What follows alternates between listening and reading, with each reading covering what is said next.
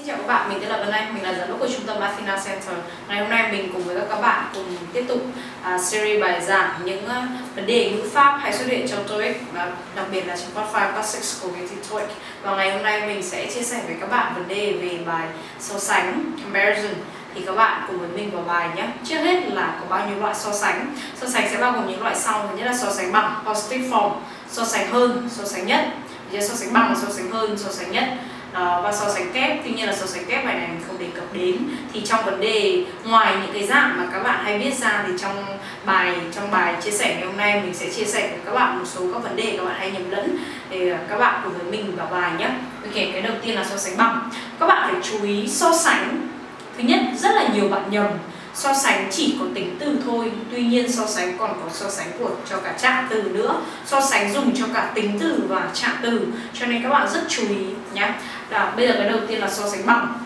So sánh bằng thì ở đây cấu trúc của bằng luôn luôn là as, chấm chấm as. Cho nên khi đi thi, ví dụ các bạn nhìn thấy ở đằng trước nó là as, thì chắc chắn đằng sau đáp án của nó sẽ là as, chấm chấm as. Và cái vấn đề ở giữa nó là phải tính từ hay là trạng từ ở giữa mình cần xác định thôi.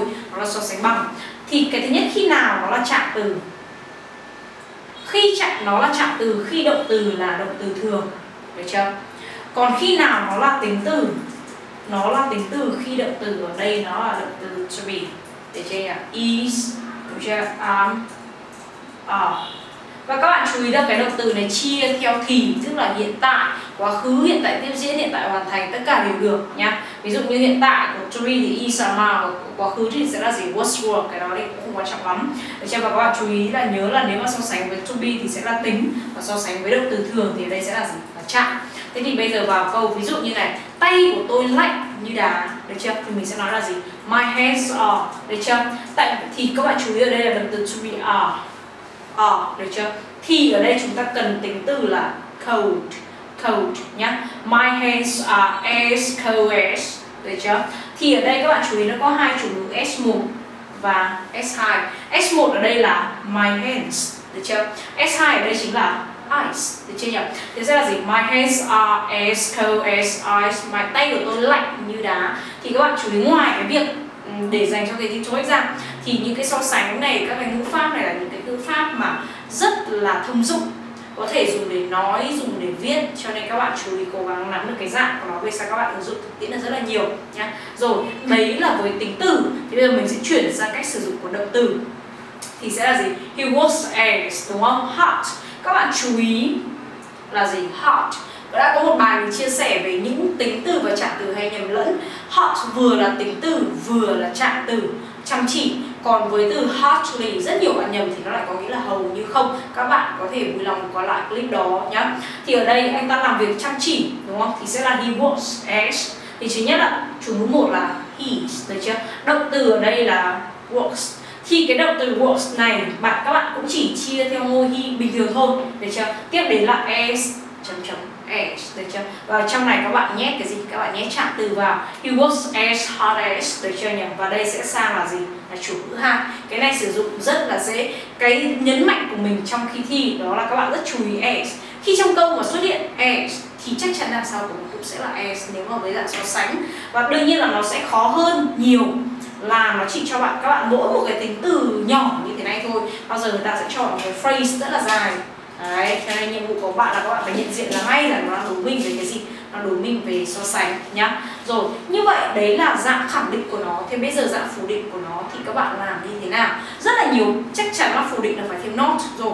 Thế nhưng rất là nhiều bạn, các bạn sẽ không biết là thêm not vào đâu. Các bạn thêm vào vị trí thứ nhất, hay là các bạn thêm vào vị trí thứ hai, hay là các bạn thêm vào vị trí thứ ba, thứ tư.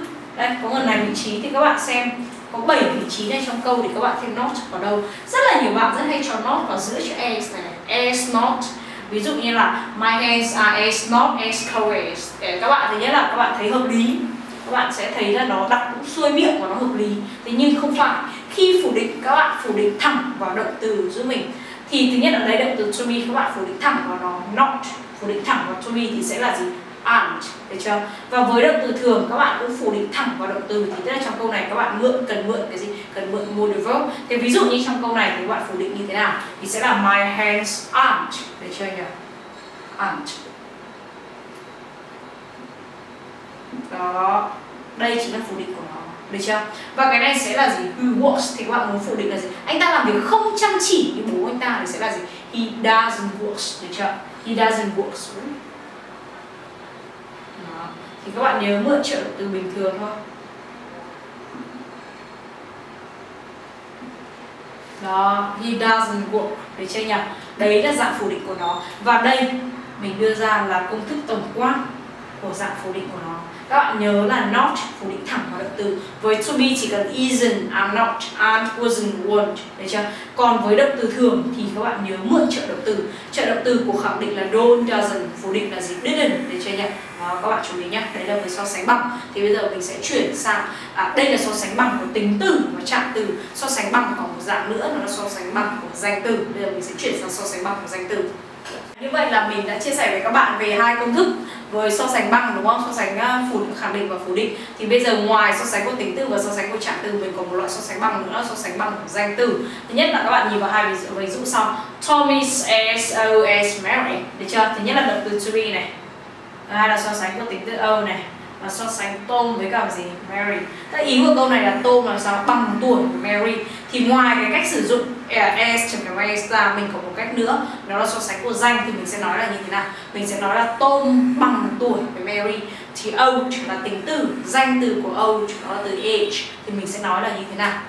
Mình sẽ nói là Tom is the same age, để cho nhỉ? Age đó, as Mary, được chưa nhỉ? Thì như vậy là cái thứ nhất, mình sẽ chuyển thành the same cộng với danh từ và cộng với as. Tom bằng tuổi Mary. Thì thứ nhất là mình chuyển tính của old, mình đã chuyển thành danh là age nhé. Tom is the same age as Mary, được chưa nhỉ? Rồi, đấy là câu thứ nhất. Giờ mình sẽ chuyển sang câu thứ hai. Nào, bây giờ chúng ta sẽ chuyển sang ví dụ thứ hai. That building is as high as this one, được chưa? Cái ngôi nhà này thì cao bằng ngôi nhà kia. Các bạn phân tích thứ nhất, S1 đây, được chưa nhỉ? Động từ to be đây rồi, là gì? S đây rồi. Và trong to be chúng ta cần gì? Tính từ. Và đây chính là gì? S2, được chưa? Thế nhưng trong câu này mình sẽ không muốn sử dụng tính từ, mình muốn sử dụng danh từ cơ. Thì các bạn sẽ làm như thế nào? Thì bây giờ mình sẽ có hai cách để làm. Cách thứ nhất là các bạn cũng sử dụng cái cấu trúc này, được chưa? Sẽ là gì nhỉ? That building is the same. Và tính từ height là tính từ, danh từ của nó cũng đọc là height. Thì nó sẽ viết như thế nào? Mình sẽ viết trong này. That building is, được chưa nhỉ? The same height. Đó. Các bạn chú ý, đây chính là danh từ của height.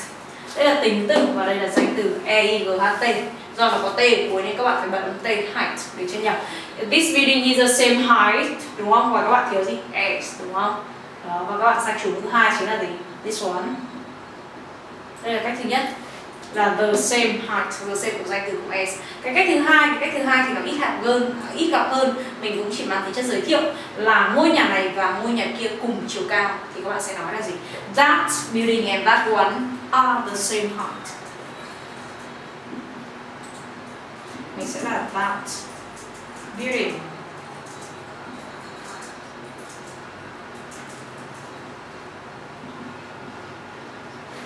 that building and this one are the same height. Are the same height. Được chưa nhỉ? Đó. Được chưa? That building and this one are the same height. Được chưa? Thì mặc dù hai cái cách này nó chỉ khác nhau một chút thôi, thế nhưng cái điểm chung của nó là gì? Cái điểm chung của nó luôn luôn là có the same cộng với danh từ và phải có gì? Được chưa? The same cộng với cả danh từ. Thì cái cấu trúc tổng quát của nó sẽ là gì? S1 cộng với cả động từ cộng với cả the same cộng danh từ cộng S cộng S2. Cái phần này khó nhất một cái, nó không phải là cấu trúc này mà nó là danh từ của tính từ, đấy là khó nhất. Ví dụ như là old thì thành age, đúng không? Height thì thành height, độ rộng wide thành width, được chưa? Thì cái đấy nó chỉ mang tính chất tham khảo một chút, thì các bạn chú ý là cái này the same. Tại sao lại phải học cái này nữa? Bởi vì ví dụ như các bạn nhìn S, các bạn thấy S là ok. Thế nhưng khi các bạn nhìn thấy the same, các bạn sẽ không biết được là các bạn cần điền loại từ gì trong này. Đó, đấy mới là cái quan trọng. Thì các bạn phải nhớ đây là danh từ này, Đấy, khi mà đặt đáp án hoặc là đề bài cho giờ xem người ta gạch một cái sau x thì các bạn nhớ ở đây, các bạn nhớ cho mình nó là danh từ nhá. Được chưa? Như vậy đây là mình đã xong phần so sánh bằng. Giờ chúng ta tiếp tục sang phần so sánh hơn. Như vậy là chúng ta đã kết thúc được so sánh bằng, đúng không nhỉ? Bây giờ chúng ta sẽ chuyển sang so sánh hơn. So sánh hơn tiếng Anh là comparative form, được chưa? Thì cái thứ nhất, cái đầu tiên khi mà bước vào dạng so sánh thì các bạn sẽ phải làm quen với khái niệm tính từ ngắn và tính từ dài. Thế nào được gọi là tính từ ngắn và tính từ dài? Tính từ ngắn là tính từ sẽ chỉ có từ 2 âm tiết trở xuống, còn tính từ dài là tính từ 3 âm tiết trở lên. Được chưa nhỉ? Ví dụ như từ sau, từ 2 âm tiết trở lên, ví dụ như là từ sau. Ví dụ như từ nhanh thì sẽ là gì? Fast. Như vậy nó có mấy âm tiết? 1 âm tiết, được chưa nhỉ? Fast, 1 âm tiết. Thế như vậy cái này sẽ được liệt vào loại là gì? Ngắn, được chưa? Tiếp, ví dụ như là từ ví dụ như là mình có từ thông minh thì nó sẽ là gì? Smart. Smart có mấy âm tiết? 1 âm tiết, cho nên đấy sẽ là tính từ ngắn. Smart. Được chưa nhỉ? Rồi, tiếp. Được chưa? Thế mình có từ cao sẽ là tall. Tall có 1 âm tiết cho nên đấy cũng sẽ là tính từ ngắn. Tall. Được chưa nhỉ? Rồi, ok. Như vậy là các bạn đã hiểu tính từ ngắn là như thế nào rồi, đúng không? Thì bây giờ chúng ta sẽ chuyển sang tính từ dài. Thế nào được gọi là tính từ dài? Có từ 2 âm tiết trở lên. Ví dụ như từ sau, chúng ta sẽ có từ xinh đẹp sẽ là beautiful, đúng không? Beautiful thì nó sẽ là mấy âm tiết? 3 âm tiết. Beautiful. Beautiful. Thì như vậy là 3 âm tiết thì cái này chắc chắn là tính từ dài. Ngoài ra, ngoài từ smart chúng ta còn tính từ gì nữa, cũng chỉ thông minh. Thì chúng ta có từ intelligent. Intelligent là mấy âm tiết? 3 âm tiết, cho nên chúng ta sẽ coi đấy là tính từ dài vần. Intelligent.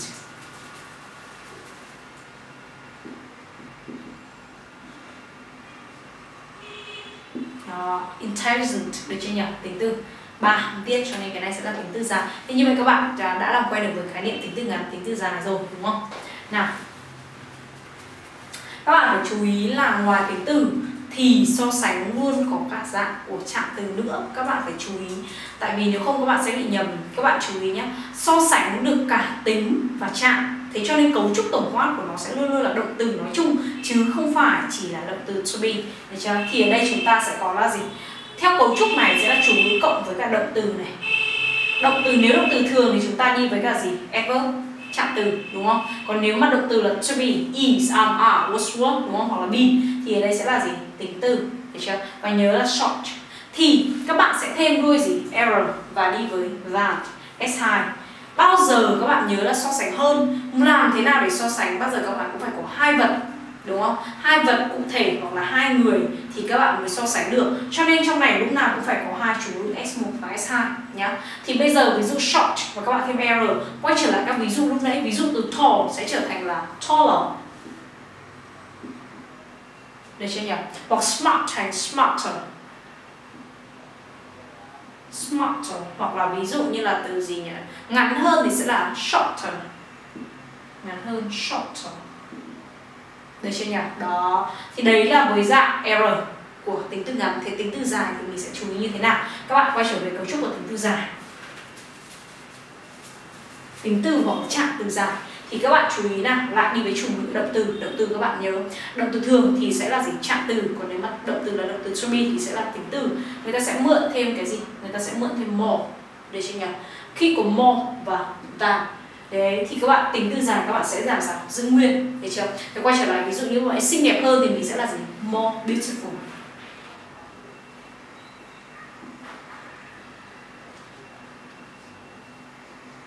Được chưa nhỉ? More beautiful. Đó. Được chưa nhỉ? Thế thì bây giờ ví dụ như trong câu, bây giờ mình sẽ ứng dụng vào câu, ví dụ như tôi nói là anh ta cao hơn cô ấy thì bạn sẽ nói là gì? Thứ nhất là anh ta, thứ nhất là ở đây có mấy người nhỉ? 2 người, anh ta và cô ta, như vậy là 2 người hợp lý. Cao thì sẽ là tall, đúng không nhỉ? Mình sẽ nói là gì? He's taller than her. Được chưa? He's taller than her. Thứ nhất là gì? Chủ ngữ là gì? He, đúng không? Thì ở đây to be is. Và đây sẽ là gì? Tính từ sẽ là taller. Bạn chú ý là ngắn vần và thêm gì? Error và đi với than her. Các bạn rất là chú ý cái S2 này nếu như là người mà không phải là tên riêng thì người ta hay dùng là đại từ tân ngữ, ví dụ như là he's taller than her, hoặc là he's taller than us, anh ta cao hơn tất cả chúng tôi, taller than us. Nhưng đấy chỉ là cách nói informal, cách nói rất là suồng xã và thân mật. Còn nếu như cách nói gọi là formal, mang tính chất nghiêm túc, thì ở đây người ta sẽ phải sử dụng là đại từ nhân xưng cộng với verb to be. Thì người ta sẽ phải nói như thế nào? Sẽ là he is taller than she is. Đó, he is taller than she is nhá, các bạn chú ý nhá. Hoặc đấy là với động từ to be. Thì bây giờ nếu như mình muốn nói, mình muốn sử dụng trạng từ thì sẽ làm như thế nào? Ví dụ như là gì? Anh ta chạy nhanh hơn cô ta thì bạn sẽ nói như thế nào? Trước hết anh ta thì mình sẽ là gì? He, đúng nhỉ? Chạy sẽ là runs, đúng không? Đó. Nhanh, trạng từ của nhanh là gì? Fast. Các bạn chú ý, fast vừa là tính vừa là trạng, chứ không phải là fastly. Các bạn xem lại clip về những tính từ và trạng từ hay nhầm nhé. Thì sẽ là he run fast. Nào, trước hết là fast là mấy âm tiết? Fast là một âm tiết. Thế cho nên ở đây mình sẽ thêm là gì? Error. Được chưa? Faster. Được chưa? Than. Nào, nếu như với cách xuồng xã thân mật thì mình sẽ là gì? Than her. Được chưa nhỉ? Thế nhưng nếu như mà một cách là rất là formal, rất là trang trọng thì mình sẽ nói là gì? Mình sẽ không nói là than her, mà mình sẽ nói là than she does. Đó, các bạn chú ý nhé. Thứ nhất là nếu như mà với động từ to be thì là chủ ngữ cộng với các to be. Còn nếu mà với động từ thường thì là chủ ngữ cộng với các trợ động từ nó. She does, I do nhá, các bạn chú ý nhá. Được chưa? Rồi, thế bây giờ ví dụ như sang tính từ dài thì các bạn sẽ thể hiện như thế nào? Ví dụ như là anh ta thông minh hơn cô ta thì sẽ là gì? She is, được chưa? Thông minh hơn, thông minh sẽ là gì? Intelligent. Intelligent là tính từ gì rồi? Tính từ dài rồi. Dài mình phải mượn gì? More, được chưa? She is more intelligent than. Đó. Thì ở đây nếu như các bạn nói thân mật, các bạn lại nói là gì? Các bạn lại nói là him. Thế nhưng nếu mà nói rất là trang trọng thì phải là gì? Than he is, đúng không nhỉ? He is. Đó. Được chưa nhỉ? Rồi, thế như vậy là các bạn đã nắm sơ qua được cách sử dụng so sánh. Thế nhưng bây giờ ví dụ như mình muốn nói là như thế này, mình muốn nói là cô ta thông minh hơn anh ta nhiều, thì các bạn nói như thế nào? Làm thế nào để thể hiện được cấp độ? Thứ nhất, nhiều có từ much. Đó, cái từ much là nhiều. Thì cái sự so sánh cấp độ này trong so sánh có và trong TOEIC rất là hay gặp, các bạn chú ý nhé. Thì bây giờ cái nhiệm vụ của các bạn là các bạn đặt cho mình cái từ much nó nằm ở đâu. Ví dụ trong cái trường hợp 1 này, he is taller than she is, thì các bạn đặt much vào đâu? Mình sẽ có vị trí thứ nhất là vị trí 1, 2, 3, 4, 5, 6, 7. Đó. Bây giờ mình có 7 vị trí này thì các bạn đặt much vào đâu?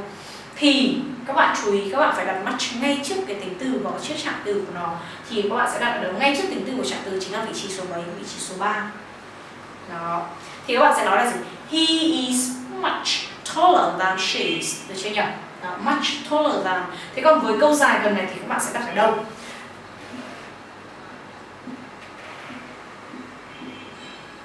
Đó, thì bây giờ các bạn sẽ đặt ở đâu?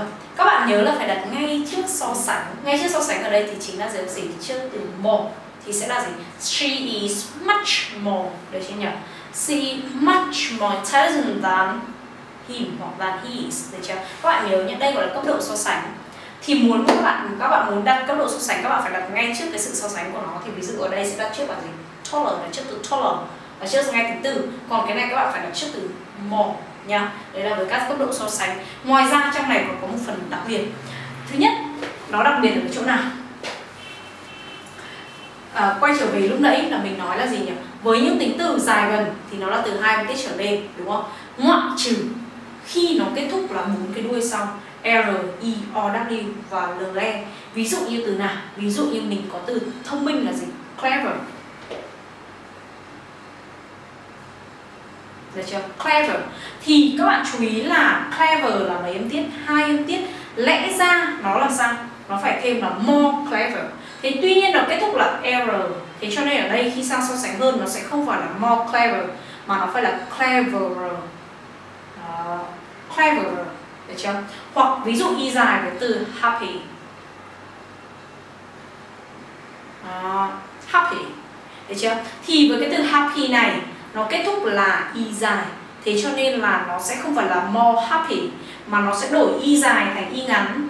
Nó sẽ đổi y dài thành y ngắn và thêm R. Ví dụ I'm happier than you, tôi hạnh phúc hơn bạn. Thì ở đây sẽ phải đổi y dài thành y ngắn thêm R. Đuôi tiếp theo là đuôi O, W. Ví dụ như mình có từ chật hẹp chính là từ narrow. Đó. Thì khi sang so sánh hơn mình sẽ có từ narrow ở narrow.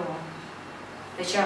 Và ví dụ với từ GE, ví dụ như mình có từ simple hoặc là single. Đó. Được chưa? Thì mình sẽ sang là simple trừ thêm r thôi. Được chưa? Thì các bạn chú ý nhé, ngoại trừ 4 cái trường hợp này thì các thứ đều tuân theo quy tắc. Như vậy là mình đã giới thiệu qua cho các bạn về so sánh hơn, và bây giờ chúng ta sẽ chuyển sang phần tiếp theo là so sánh nhất. Ok, là bây giờ chúng ta sẽ sang dạng cuối cùng, so sánh nhất. Thì cái thứ nhất là so sánh nhất.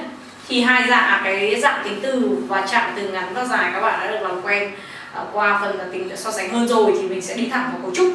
Thì cái cấu trúc lớn nhất để biết được là gì? Cái thứ nhất là để dấu hiệu nhận biết của so sánh hơn, đó chính là từ than, đúng không? Than có nghĩa là hơn. Thì khi hơn thì bao giờ phải có hai chủ ngữ. Thế nhưng với nhất thì sao? Nhất phải là từ 3 vật trở lên. Các bạn khi bạn muốn so sánh cái gì đấy nhất, các bạn phải có 3 vật trở lên, cho nên trong cái này chỉ có một chủ ngữ mà thôi, được chưa? Và cái dấu hiệu nhận biết thứ hai của nó đó chính là từ the. Khi làm bài và các bạn nhìn thấy the, các bạn sẽ làm sao mang má biết được là nó đúng mình dạng so sánh nhất rồi. Đó, và nhiệm vụ các bạn phải xem là các bạn xét là so sánh nhất của tính từ hay so sánh nhất của trạng từ, thì nó sẽ phải phụ thuộc vào động từ to be. Đó, phải phụ thuộc vào động từ. Nếu động từ thường chắc chắn là gì? Là trạng rồi. Còn nếu là động từ to be thì sẽ là tính, được chưa? Thì bây giờ các bạn nhìn qua cấu trúc, thứ nhất là chủ ngữ này, cộng động từ cộng the và tính từ hoặc trạng từ ngắn vần, thì các bạn thêm est, được chưa? Ví dụ như là từ gì? Tall, đúng không? Ví dụ như tall thì các bạn sẽ sang là thành tallest, được chưa? Hoặc là ngắn thì mình sẽ là short.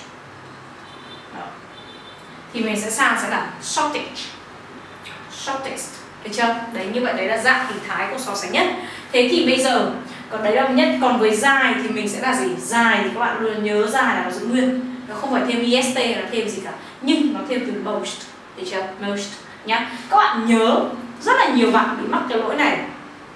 Khi các bạn nhìn thấy the và các bạn nhìn thấy most thì khi các bạn cứ nhìn thấy the thì đáp án nào có most là các bạn chọn luôn. Rất là nhiều bạn đã làm như thế. Nhưng khi cái most này ở trong most nó là lại các bạn là phải xét nó là tính, nó là trạng nữa thì các bạn mới khoanh được đáp án.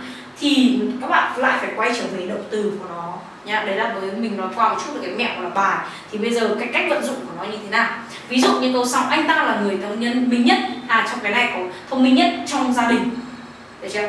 Thì nếu như các bạn học ngày xưa bình thường ấy, các bạn sẽ chỉ học là ví dụ như là he the smartest và đằng sau các bạn sẽ không biết làm như thế nào nữa. Thế nhưng ví dụ trong một cái tổng thể thì các bạn cần dùng giới từ in, được chưa? Ví dụ in the world, in the class, in the family, được chưa nhỉ? Đó, hoặc in the team, đó là trong một cái tổng thể. Thế nhưng ví dụ như là anh ta là người thông minh nhất trong 3 anh em thì các bạn lại phải dùng như thế nào? Khi ví dụ có một cái số lượng cụ thể nào đấy, hoặc là anh ta là người thông minh nhất trong 5 người bạn, hoặc là trong 5 học sinh, khi có một cái số lượng cụ thể thì các bạn phải có of, the và có số lượng cụ thể. Đấy, ví dụ như câu này, anh ta là người thông minh nhất trong gia đình, he the, được chưa? Và smart là tính từ ngắn, các bạn thêm gì? Est, he the smartest in the family, trong gia đình. Và nếu như mà anh ta là người thông minh nhất trong 3 anh em thì sẽ là he the smartest of the 3 children. Đó, các bạn chú ý nhá. Rồi, thế còn đấy là với so sánh với tính từ ngắn. Thế còn tính từ dài thì các bạn dễ dàng, các bạn chỉ cần thấy là gì? See the most attractive woman, cô ta là người làm sao thu hút nhất mà tôi đã từng biết, thì sẽ là see the most attractive. Cái attractive là 3 âm tiết thì các bạn cần mượn thêm là cái gì? Là most mà thôi. Thì cái phần so sánh nhất này nó rất là dễ, được chưa? Và bây giờ phần tiếp theo là mình sẽ nói sang các cái dạng đặc biệt của so sánh, những cái mà các bạn ít gặp, được chưa nhỉ? Và bây giờ mình sẽ chuyển sang phần đặc biệt đấy. Nào, bây giờ chúng ta sẽ sang phần tiếp theo, nó là những cái trường hợp đặc biệt. Những trường hợp đặc biệt, cái gì nó cũng sẽ có trường hợp đặc biệt, được chưa? Thì đây là những tính từ và những trạng từ đặc biệt. Thứ nhất là good, thì trạng từ của nó là well. Thì các bạn sang so sánh hơn nó sẽ là gì? Better. Better. Và sang so sánh nhất các bạn sẽ là best. Best, được chưa nhỉ? Đó, thì cái phần này best, trạng từ là belly, thì các bạn sang so sánh hơn sẽ là gì? Was. Được chưa nhỉ? Và nhất thì sẽ là worst. Đó, many và much này là rất là nhiều bạn gây hiểu nhầm. Tại vì cái phần này các bạn rất hay bị nhầm trong phần word form. Tại vì sao? Bởi vì manage và much sang so sánh hơn nó chính là từ more. Đó. Thì nhiều bạn nhầm. Vì sao? Các bạn nghĩ là cái từ more này sau more các bạn cho ngay tính từ. Tại vì bạn nghĩ đấy là dạng của so sánh hơn. Thế nhưng many và much sau nó lại là danh từ. Cho nên cái từ more này được phép đứng trước danh từ. Ví dụ I want to get more knowledge. Tôi muốn có nhiều kiến thức hơn. Rất là nhiều bạn chia cái từ knowledge đấy là tính từ. Thế nhưng thực ra bản chất cái từ more đấy chính là so sánh hơn của much và many. Much, many lại được phép đứng trước danh từ. Và câu đấy đúng phải là I want to get more knowledge nha. Thì các bạn chú ý một chút. Thì đấy là so sánh của more và sang sẽ là most. Đó. Còn little thì sang sẽ là gì nhỉ? Sang sẽ là less. Và nó sẽ là least. Được chưa? Cái phần less này không có. Đó. Less và least. Được chưa? Và riêng cái trường hợp này, good looking và well known, đây tính từ ghép.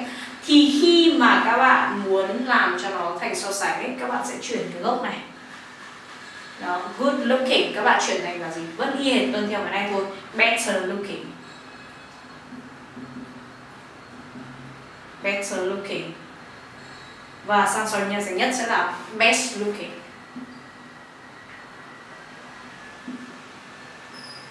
Đó, được chưa nhỉ? Tương tự như thế với well. Well bản chất chính là trạng của good và các bạn vẫn ứng dụng y hệt như thế. Better known. Các bạn chú ý nhé, cái gốc good và well khi chuyển sang để chuyển thành tính từ ghép các bạn ứng dụng y như này. Các bạn chỉ cần chuyển cái gốc good và well mà thôi, còn là sau giữ nguyên. Better known. Đó. Và sẽ sang nhất thì sẽ là best known.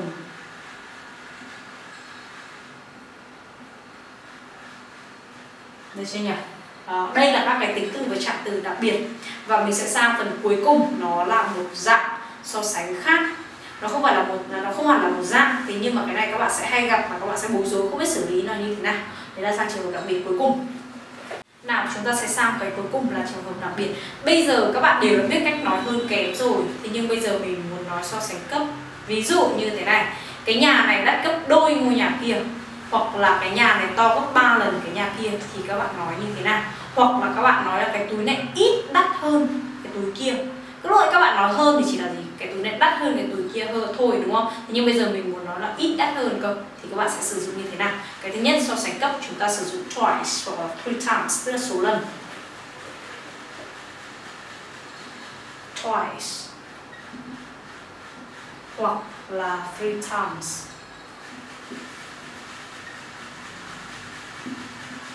Đó. 3 times, 4 times, 5 times, được chưa nhỉ? Nói chung là số lần. Ví dụ như bây giờ mình muốn nói là giá xăng, đúng không? Đắt gấp đôi thì mình sẽ nói như thế nào? Năm ngoái thì mình sẽ nói là gì? Petrol, đúng không? Is twice, gấp đôi này. As, đắt thì sẽ là expensive. Expensive. As, đúng không? It was last year, đúng không? Nó năm ngoái, it was last year. Đó. It was last year. Tức là sao? Giá đang tăng gấp đôi là năm ngoái. Hoặc là ngôi nhà này to gấp 3 lần ngôi nhà kia thì các bạn sẽ nói là gì? Sẽ là that house. Được chưa nhỉ? Làm sao nhỉ? That house is, đúng không? 3 lần sẽ là gì? 3 times. Đó. As, big as, ta gọi là this one. Cái nhà này to gấp 3 cái nhà kia. Đó, các bạn nhớ nhé, đây gọi là so sánh cấp. Twice as much as chấm b, hoặc 3 times or 4 times as chấm s. Và bây giờ cái cuối cùng là ít hơn. Nhiều hơn thì mình có từ more, thì ít hơn mình có từ less. Đó chính là less. Chấm vàng. Được chưa? Ví dụ như cái túi này không đắt bằng cái túi kia thì mình sẽ nói là gì? Thứ nhất là cái túi này không đắt bằng túi kia. Một là mình có thể sử dụng so sánh bằng. Đó, ví dụ như là this bag is not as expensive as I want. Đấy là một cái. Cái thứ hai là mình sử dụng less. Ví dụ sao? Ví dụ là cái túi này không đắt bằng cái túi kia. This bag, được chưa nhỉ? Is less. Đó, expensive than that one. Đấy là cách nói về ít hơn. Rồi. Như vậy là trong clip này mình đã chia sẻ với các bạn 90% các vấn đề về so sánh. Duy nhất còn so sánh cấp mình sẽ không dạy là so sánh the chấm the, ví dụ the more you learn, the more you forget, càng học càng quên. Đó, đấy là so sánh kép, thì riêng phần so sánh kép mình không nói trong clip này.